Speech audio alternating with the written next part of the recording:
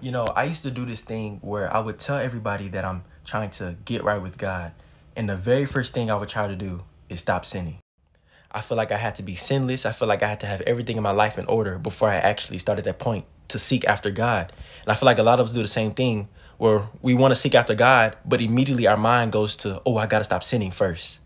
So I would try not to sin. You know, I would go maybe a day, a week or two, and it was pretty good. Then I fall back into the same cycle of sin. And I be like, dang, I can't seek after God yet. I'm not perfect. And I keep doing it and do it and do it. And then I realized it was just a repetitive cycle. And I just kept trying to not sin, which made me sin even more somehow. And I noticed that I was never truly seeking God because I was so focused on my sin blocking me from seeking him.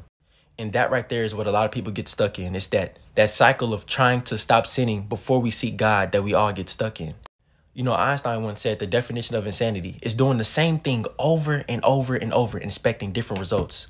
And that's what was happening to me until I realized that nothing was changing by me trying to stop sin before seeking God.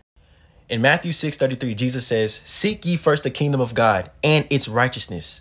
Notice righteousness comes second because righteousness is a byproduct of seeking the kingdom of God. You know, I go to college to learn a certain subject from the best of the best, people who mastered that subject, right? Teachers. In the same way, Jesus is the only one who masters sin. So what better way for I, to overcome sin than to learn from the master?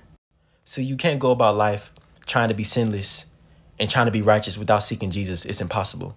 The moment you put seeking God to the side and put achieving righteousness and achieving sinlessness first, then sin becomes your God. Sin becomes your idol because you're so focused on it that Jesus has become a byproduct of you being sinless when it should be the other way around. You know, I'm not perfect and I wanted to always feel sinless when I come on here and talk about God or talk about the word. But then God made me realize that sin doesn't stop his plans for us. What stops his plans for us is us not doing anything, meaning us not seeking him.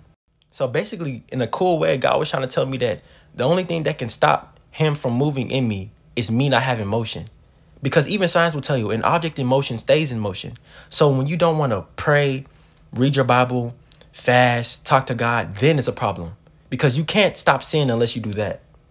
We have to stop worshiping this idea of sinlessness without God. The moment you try to become sinless in order to be in God's presence, you're basically telling Jesus that he should have never died on the cross. You're telling Jesus that basically you don't need him to be perfect. You just need perfection itself. We have to stop treating God like a metal detector. What do metal detectors do? They scan you before you enter into a place. God doesn't scan you before you enter into his presence. He cleanses you.